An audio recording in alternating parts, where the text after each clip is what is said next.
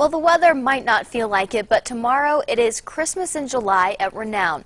The Old Time Saloon and Elks Lodge are teaming up for the 3rd annual Christmas in July toy run, benefiting kids at Renown's Children's Hospital.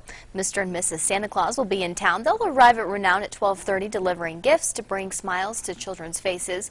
The toy run is open to all motorcycles and vehicles. Participants can register at Old Time Saloon on Geiger Grade tomorrow morning from 10 to noon.